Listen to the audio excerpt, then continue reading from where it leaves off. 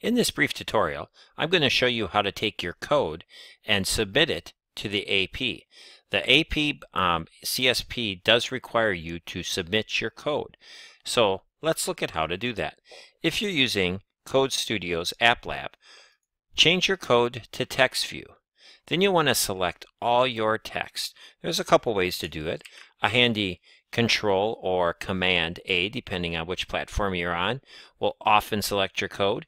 You can also start at the very top of your code and click and drag to the very bottom of your code.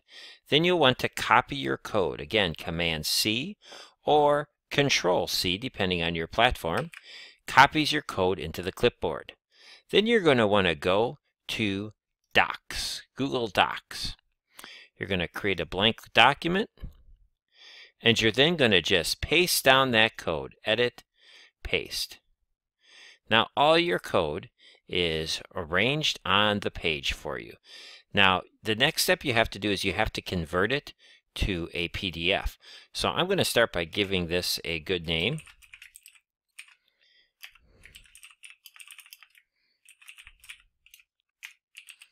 Then I'm going to go up to File and Download as a PDF.